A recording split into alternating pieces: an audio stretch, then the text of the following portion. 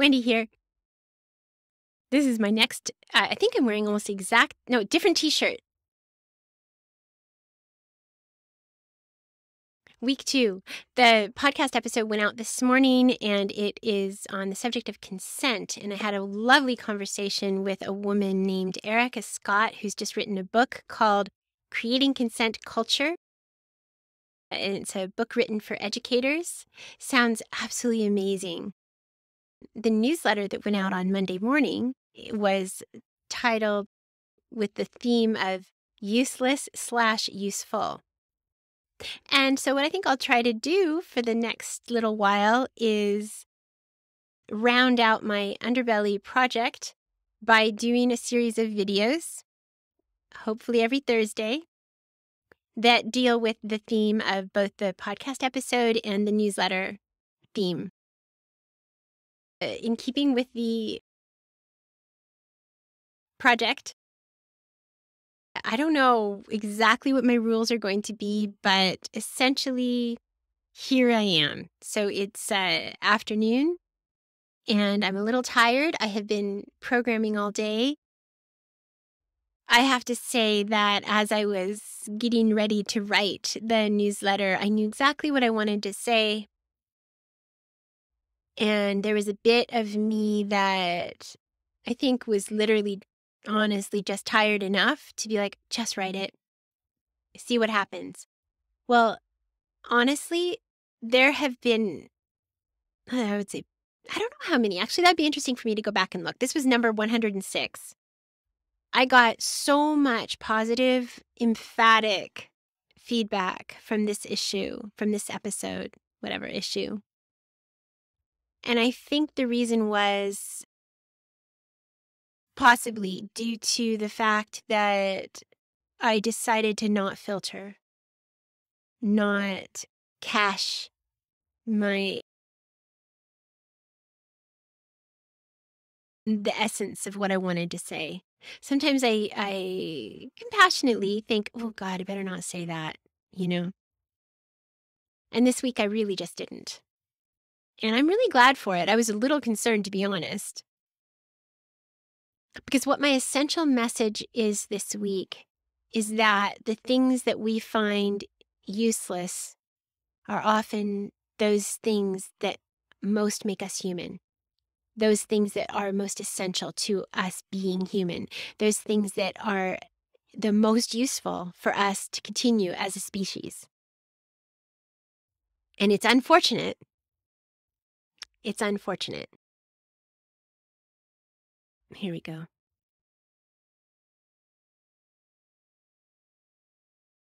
So as I was saying, so the things that make us most human are considered often useless. And the first time that tweaked for me, or whatever the phrase is, was while I was listening to that beautiful book, The Master and His Emissary by Ian McGilchrist. I found the quote that he referenced in his book. I found it in Wikipedia. And it's a quote about and by my arch nemesis, Steven Pinker, who is a Canadian living in the US, whereas I'm an American living in Canada. So that I don't think is a coincidence. I'm kidding. Anyway, I own all his books. He is like my arch nemesis. If he says something, I can almost guarantee you that I believe the opposite. Anywho. This was referenced by Ian McGilchrist in The Master and His Emissary. And so I'm going to read from it, and I'll do my best not to stare. Doing my best. Pinker compares music to auditory cheesecake, stating that as far as biological cause and effect is concerned, music is useless. Wikipedia article goes on to say that this is strongly rejected by Daniel Levitin, I don't know how to pronounce his name, and Joseph Carroll, experts in music cognition who argue that music has had an important role in the evolution of human cognition. And in Wikipedia, there are 6 separate footnotes which all lead to articles that add credence to the case made by Daniel Levitin and Joseph Carroll, who are, again, experts in that subject, whereas Steven Pinker is just some guy. Okay, that was unnecessary. Steven Pinker is not just some guy. He's much more highly educated than I am. And I'm sure actually if I met him for coffee or over a beer, we'd have lots of things that we could commune about and things like this. I'm being a little silly, but that made me really angry. Music's not useless. And, I'd add to that a list of things, a host of things that are the opposite of useless, but for whatever reason, we have decided not to nurture them in our current formation as a society. And I find that odd. I find it unnecessary. And I find it to be something that I would also say I'm confused. We're pretty bright, us humans, right? There are a few people who arguably, well, I know because I've had a little bit of access to what people are able to do if they have enough capital in this capitalist society. And if you have enough capital, you really can do whatever you want. You don't lack for music, you don't lack art, you don't lack access to nature, you don't lack a delicious, wonderful food with tons of nutrients in it, but also that's pleasing to the eye and fun to eat. You don't lack for leisure time. You don't lack for, you might lack for deep, rich human relationships because but you're not necessarily. Your schools are clean and bright and fun to be in, right? Etc. All those things that are very useful, that are essential to being human, you have in our society if you have enough capital. Unfortunately, for some odd reason, the rest of us who, assuming this is a democracy, are having to sort of suck it up and not have access to those things that are not just useful, essential to being human. I find that odd.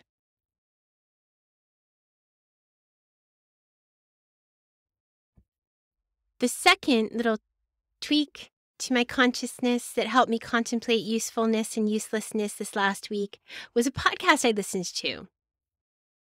The podcast is called, it's one of my favorites, Behind the Bastards. It's a podcast by Robert Evans. And yeah, I think it goes along with my nature, which is I'm not sure how this works, but the more I confront and face the worst in humanity, weirdly, the more hopeful I get. Potentially, the more I decide to dig in my heels and dig in this compost I've landed in, and just try to get things to grow. Maybe to counterbalance the shit. I don't know. But one of his latest episodes dealing with, it was the part 2 of the Judge Rottenberg Center. I think that's the right name. Rottenberg. I don't think I'm saying that right because that's too easy. Anyway, the first quote there's 2 quotes. First one is by a woman named Nancy Weiss. She's an expert. I don't remember her exact position, but I can link to it somehow. She's quoted by Robert Evans in this episode, and she said, part of the reason that people with disabilities have behavioral problems, behaviors that we find challenging, I love that turn of phrase, is that they're protesting the crappy lives we have offered them, she says, and then quote, it's that person's only form of protest, and it's a critique of the life being offered to them. She goes on to say, it's like there's no greater human impulse than to be in charge of your own life. And what JRC, Judge Rottenberg Center, does, to an extent beyond what any other provider in this country does, is to strip people of their choice and control.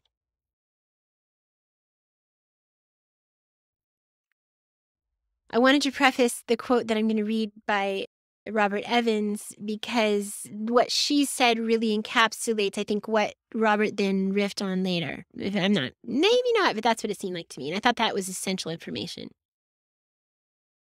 This is now a conversation between Robert Evans and the person that he asked onto the podcast for that episode, named Aidan Bonacci, who, man, I highly urge you to go in and listen to the 2-part episode because a lot of what Aidan said was just brilliant. Brilliant. So much of the problem here, on the whole, all the state usually wants to do, and then it's sort of a pause and took out a little bit. It's a mix.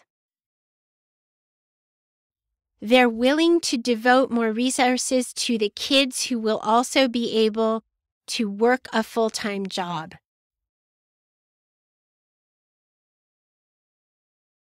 And quote, make a living, right?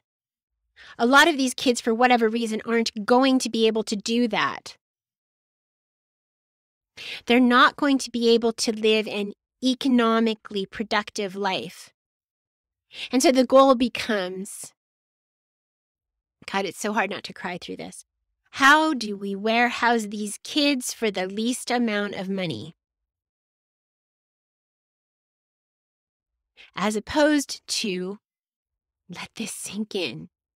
Is there anything we can do to give them a richer life? Aidan Bonacci replies, the full quote is excellent. You got to go and listen to the whole thing.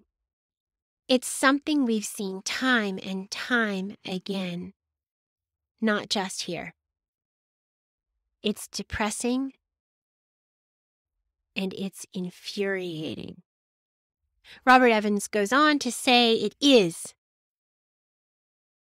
And again, the villain here is the reduction of human beings to their pure economic potential. I would split hairs and say pure capitalist potential, but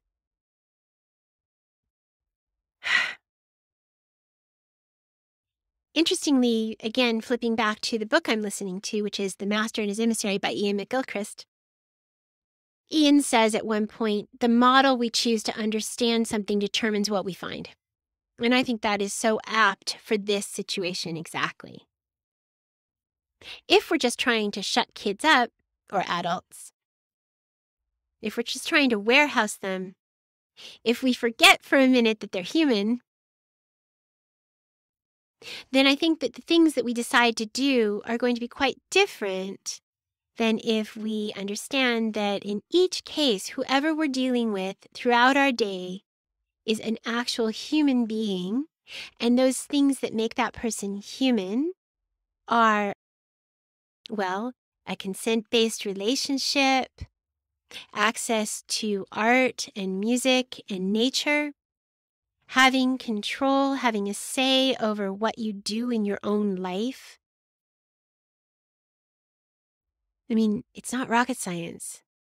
It's not brain surgery. It really isn't.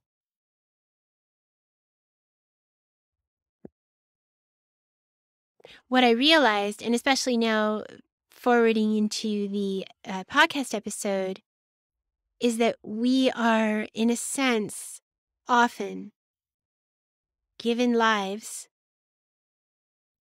And I think at many times during our life, we have many epiphanies where we think, this doesn't feel right.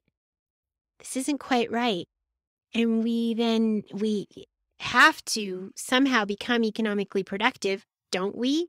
And again, economically productive, I'd really like to split hairs and say capitalistically productive. We either have to figure out how to be a capitalist and own the means of production, or we have to figure out how to be a valuable source of labor, right? And I think what ends up happening is that each time we're at that crossroads, And think about it. And I know in my own life, there's been several times, many times, where I've been at that crossroads. And the most ethical, moral thing to do is often what can also appear to be the most irresponsible thing. Choosing to care for people, for example. Choosing to develop the patience necessary to have a rich, collaborative relationship with those people. I have had to actually sort of use subterfuge, what is that word? Be a little, I would say, deceitful sometimes when I'm saying, when I'm trying to give reasons for why I've decided to do what I'm doing or whatever. It's been very awkward for many, many, many crossroads in my life. When I'm in a fork in the road and I know that the moral, ethical thing to do is to take care of someone. Often for me, it's taking care of someone. I mean, I know personally some young people who are deeply interested in the arts, and they're having to sometimes in some areas look irresponsible because of their choices. I find that appalling. I find it appalling.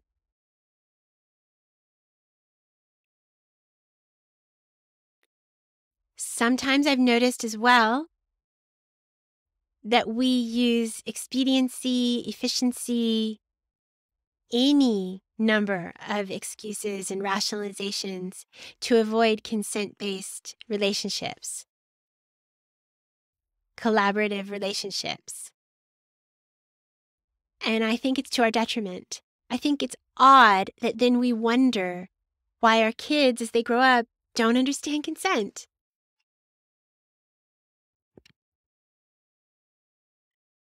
I find it appalling.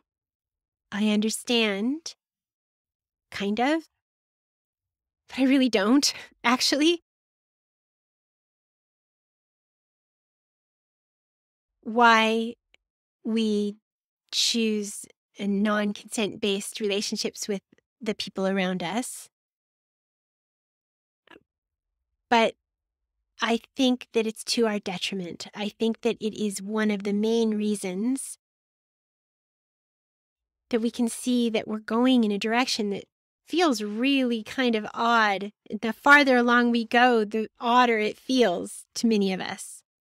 We know that some schools, some public schools, are more like prisons than schools. It's not like you enter those halls of learning and feel like, oh, wonderful, I have so much choice and I can do whatever I want. And I know that the person that's going to lead this class today, and I know that the peers that are in this class are all going to understand human discourse and rich, deep relationships and how to treat everybody with kindness and deep compassion and respect.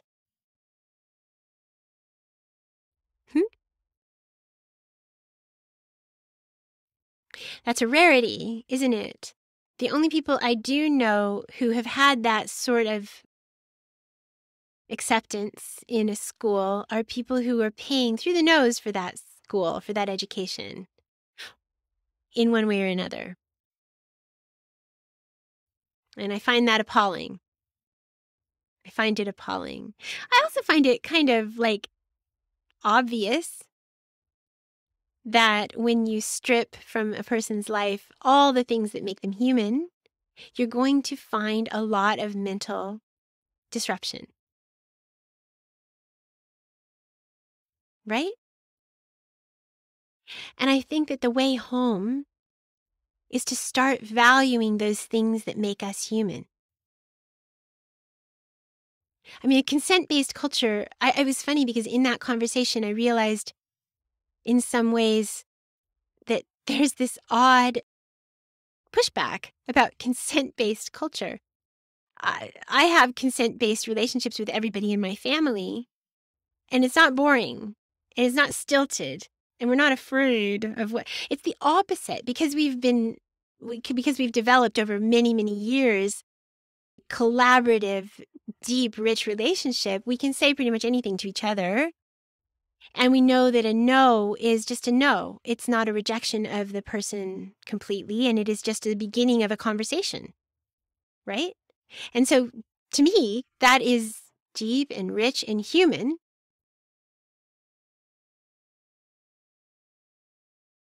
And the expediency and the efficiency that I've lost over the years, potentially, the gains that I've made in deep, rich relationships, I think are, you can't even compare it.